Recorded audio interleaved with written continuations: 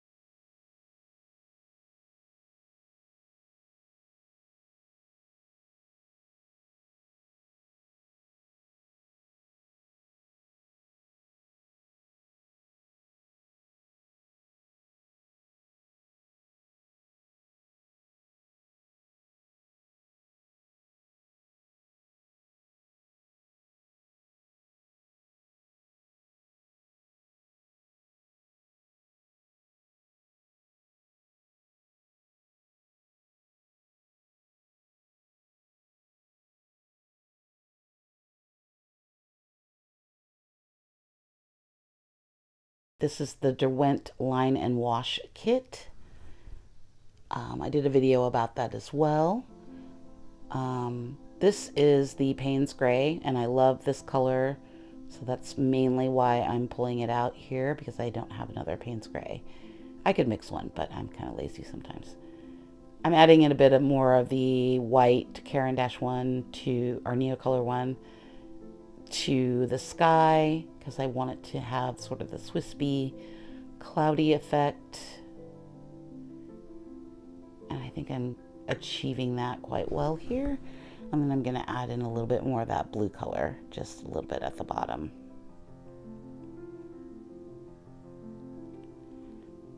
I like working with all of my different materials. Mixed media is kind of one of my favorite things to do. I enjoy experimenting with how things work together, how the pencils and the art crayons all work together to create this sort of melange of swatch of colors and lines, and they all have their different properties. One of the things that you have to be careful with is learning how they interact with each other, because you don't want the piece to become unstable. So for me, I just make sure that most of my things are water soluble, most of the supplies, and they all kind of work together. I'm not using any oil pastels or anything like that, because those are really hard to work with, and they don't blend and play nicely with watercolors, and you have to fix them, and it's a whole big mess. So Also, they can become quite chunky if you are not careful. So I'm going back in with a pencil here, another Derwent. This is the cool brown color, and I'm adding in just some lines and textures with that.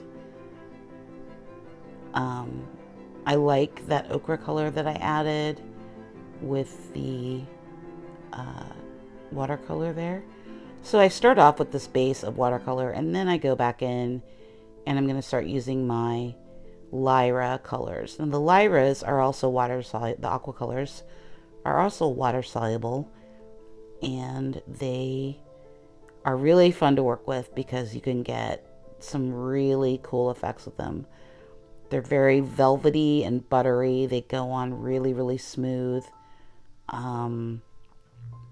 I am wanting to eventually try out the Caran d'Ache Neocolor 2 set because I've heard that those are incredibly cool as well.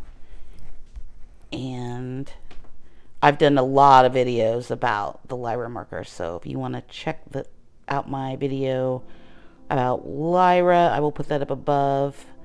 Here I'm adding in this ochre color, which is lovely because it's sort of this browny orange. And the thing that I love about these is that you can really make some good solid marks, and you can also smooth them out a little bit with some water and make them more of a wash. So you have a bunch of different ways that you can play with these Lyra Aquacolors. Here I'm going in with this deep blue that is going to add just a little bit more drama to that sky, because I feel like it might need, I always like a really dramatic line somewhere in my work. So yeah, adding in just more of this yellow color, really trying to stay within the greens and blues.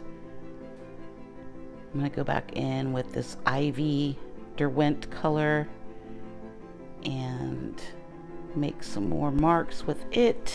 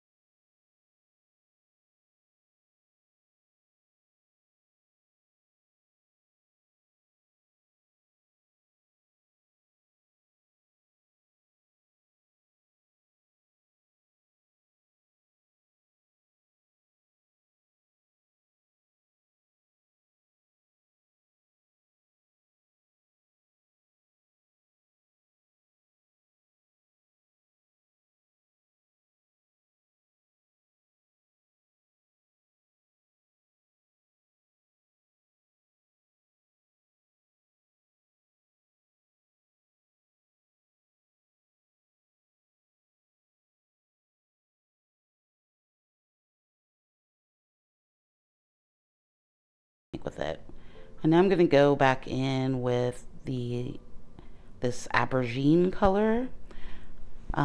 It's more of a purplish color. I'm not really a fan of purple, but this color, for some reason, it's gray, purple, violet, is really appealing to me, and I think it adds just a little bit of something. So that's going to be it for today. Don't forget to like and subscribe, and have a great day, and I will see you in the next video. If you have any comments, please, please, please leave them, and I will try to answer any questions you might have. Thanks so much. Bye.